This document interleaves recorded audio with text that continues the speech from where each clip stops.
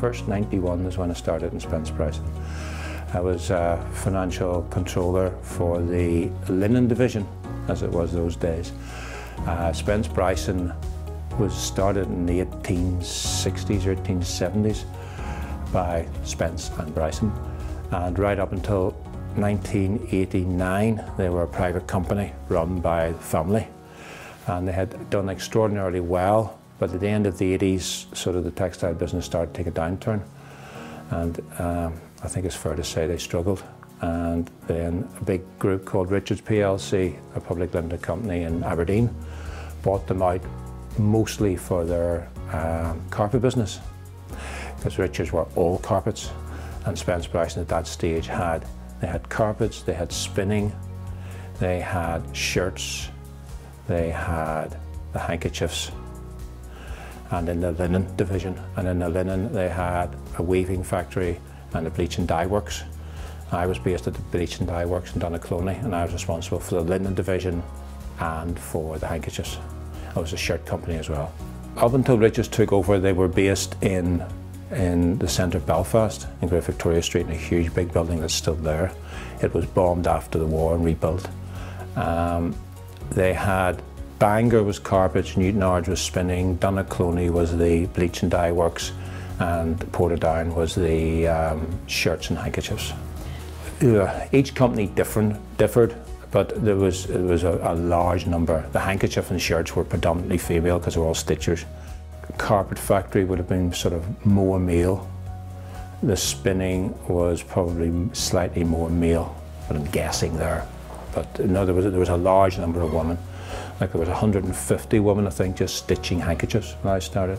No, I was based in Donaghcloney while the linen company existed. That was in 1991. Now, I can't remember whether it was 91 or 92 in October.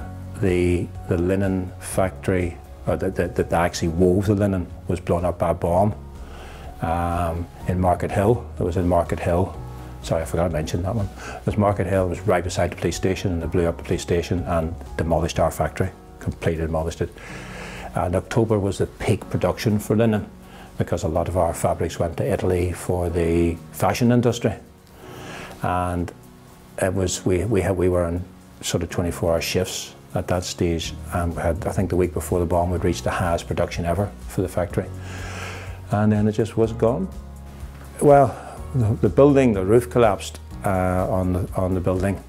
There was a lot of water damage, obviously, with firemen putting fire out.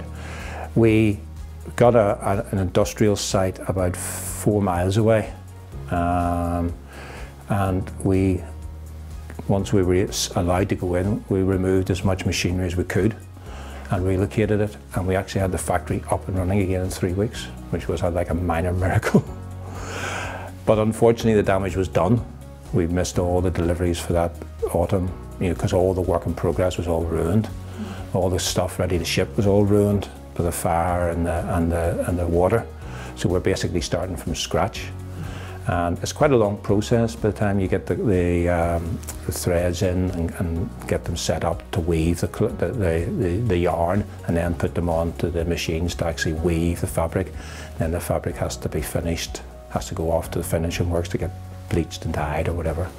So it's quite a long lead time. So we basically, so it was the next year, basically the group decided to sell it, and we sold it to another company in Northern Ireland that also did linen. And they took it under and were allowed to keep using the name Spence Bryson Linens, which has caused quite a confusion over the years, because everybody thinks they belong to us, but they don't. So that whole site was closed. The bleach and dye works was closed. The weaving shed was sold to this other company, and then I moved across to Portadown to the handkerchiefs. It was one of those twists of fate. The chap who was the accountant in the shirt company died the week before I was due to move over. So I then became accountant for the shirt company as well. That was in 92, 93, probably 93, 94. So then I was the finance director for the shirts and handkerchiefs. Now at that stage they still had the carpet business and the weaving business. But again, the tribulations of the world of carpets the group was struggling, and basically one by one they closed the carpet factory, they closed the spinning place, and there was just literally the shirts and us, the handkerchiefs left. And I always remember the very first day I joined, the managing director came over and said, "You're in charge of the handkerchiefs and shirts," he says, "but they really don't fit with this company, and as soon as we can get rid of them, we'll get rid of them."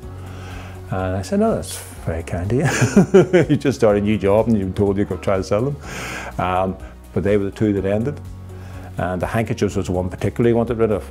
In '95 I was made managing director of the hankies, and it was my decision then to buy the competitor. And it was literally just doing my job. My job there was to make handkerchiefs, regardless of what they thought of the handkerchiefs. My job was to make it a success. And I used to go across to board meetings in Aberdeen, and there were 7 other managing directors there, and they were all to do with carpets, and they'd all have to do their half-hour presentation, and at the very end little Norman would come along, and every one of them was losing money, and little Norman was making money. And I always remember the chairman was a lovely, lovely old man. He was probably in his 70s then. And I was sitting on his right one day, and he was just sat, and he says, "Now," and he puts his hand across and pats my knee. He says, "And now we'll hear from Norman, the only one that makes money." And he's just sitting there, this 70-year-old man sitting pat my knee. I'm thinking, what is this? Very bizarre. But he was a lovely, lovely old man. But yes, we made money, and most of the group at that stage was on its knees. And then I say the close of 2002. Oh yes, it's a very important part. Everybody knows handkerchiefs and Spence pricing go as a sentence, and it was essential. You know, any professional bar you buy in any of the big store groups, you know, they say to you, "Where do you get hankies?" "Oh, Spence pricings." And we're the only sole handkerchief company left, I think, in Northern Ireland. In fact, in the UK, it's fine. We're the only company that just does handkerchiefs. I think whenever I bought the company, there was about 120 staff, because we're still doing an awful lot of folding. The handkerchiefs were mostly at that stage made in China. We still made all our linen, which in fact we still do make all our linen here. And we did an awful lot. We probably had about 25 girls just folding handkerchiefs to put them into boxes, because we still did an awful, probably more actually, it's probably about 40. And we still embroidered, we still stitched the linen handkerchiefs here, we cut the cloth here. So we, what's the word, circumvented the system by shipping them to Taiwan, and got him to box them and then ship them from Taiwan to here. Folding, it might sound simple, but actually rolling a handkerchief to put it into a box is actually quite a skilled job. And we would probably take about 2 months to train a girl to get to a level where she is producing enough to make it cost effective. If the girl that we had one girl in particular she was all arms. When she was rolling, the arms were flying, and every single visitor to the factory just stopped and went, opened their mouths. They couldn't believe how fast this girl was going, but she'd been doing it for 25 years, and she was extremely good at it. In the older days of the business, back in the 60s, 70s, 80s, we were looking at the sort of 3rd generation. You know, the first generation started in the 1880s, and then their sons came in and their grandsons. The oldest employee I had that left was 88, and she very reluctantly, when she was 80, went down to 3 days a week. I don't want to go down to 3 days a week. What am I going to do? And at 88, I had to say, "Look, I'm sorry, but you know, we just don't have the work for you anymore." But at 88, I just thought, I think you've done your bit. Yeah, and again, it's unfair to keep somebody like that if you're having to let, because all those years we were reducing staff. But again, she was, in a way, I had to keep her because she had this, a stitching skill. She was a stitcher. And again, it's one of the skills that's just disappeared. At one stage, we had to make, I think we were making 30 redundancies in the factory. And we offered every single person the chance to retrain as a stitcher. Not one single person took it, not one. It's not a life sitting at a stitching machine. It's quite stressful. You might think it's easy because the machine does it all, but you have to have the right tensions. You have to work at the pace of the machine. You can't force it. You can't go slow. And you have a quota to do every day. But not one single person took it. So we ended up having to close our stitching operation because we just couldn't get staff. We use subcontractors, or we get more made in China. We just get more made in China. It's the same as hand rolling. Hand rolling is another skill. Again, I think the last lady that we had to do it lived in Donegal, and I think she was 90, and she was still hand rolling handkerchiefs. That's where you take a piece of cloth and you actually roll it so that those threads are covered, and then you hand stitch it. Like I said, absolutely hideous job. My teeth would be good. Now, I know there are still people stitch. A lot of companies I know still have stitchers, but it's harder and harder. Like no young person wants to come out and be a stitcher. We have embroidery technicians that use the embroidery machines, and even general factory work. I think that there's an aversion now by the younger generation to work in factories. You know, it's all about Tesco's and Next and shops like that. They all prefer it. They see it, perceive it as an easier life. No different from any other job. You had to do your job and do it well. You were disciplined if you did it wrong. Just the normal things. There's nothing more difficult about it than any other industry. Like if you were in an electronics business, you have to know what you're doing. If you're in manufacturing cigarettes or manufacturing widgets for bottles, you have to know what you're doing. It's the same thing the textile industry. It is much more manual, it's less automated. Like the sewing machines that we were using must be 100 years old, because I had every major singer brother in to try and get a modern machine, and none of them could do it. One of them said, oh yeah, we can develop that for you, it'll cost you about £50,000. There are different, you have to have different heads to do different hems. Even in the Far East now, there's one particular hem we just can't get done anymore. A 1 inch where you double it over and then stitch it so it forms like a double edge, like a sheet has. And we have to stop doing that handkerchief. We just can't get it done in India or China. Well, yeah, again, it's spare parts. Like we have had a container out the back which probably had like 60 old sewing machines in it, and we just had to strip them because you just can't get spare parts for a 1902 Singer. And yes, again, even the technicians, as you say, we've gone through about 5 in the last 10 years. They're few and far between. Because again, a lot of machines don't get fixed now. The importing from the Far East, that's the biggest change. Like I say, at one stage we had 300 people working handkerchiefs, and now there's 7 of us. It's sad in a way, because we're not offering the same employment levels we had before. But in another way, it makes my life a lot easier, because you only have 7 people to worry about instead of 300. And especially the unionisation and stuff, it takes up a big chunk of your life.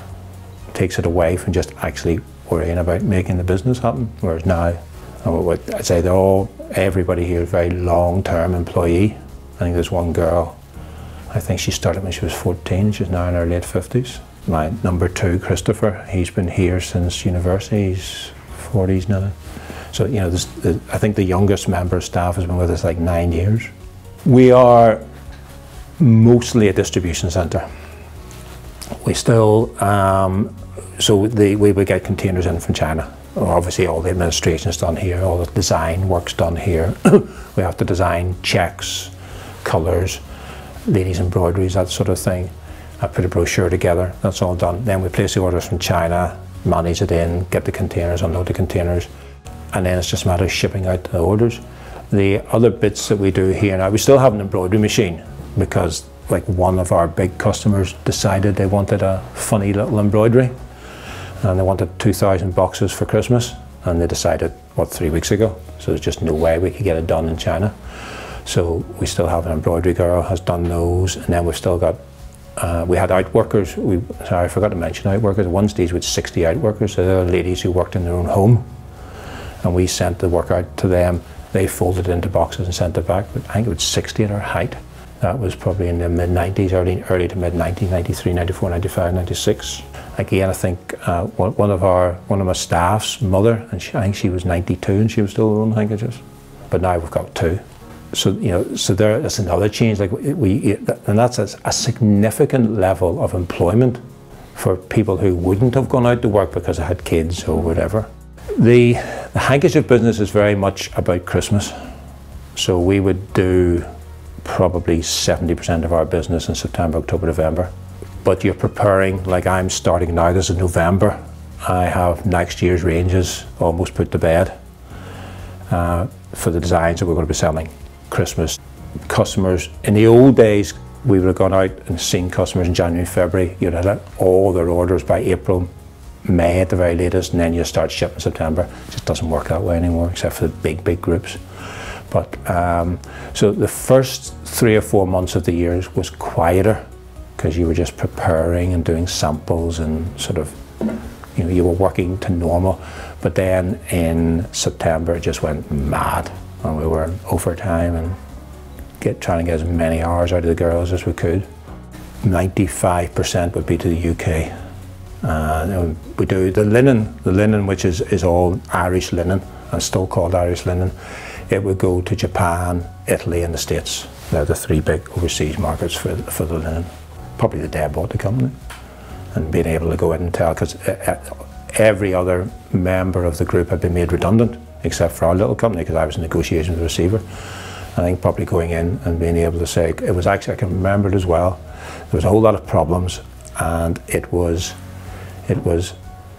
5 to 5 on Thursday before Good Friday.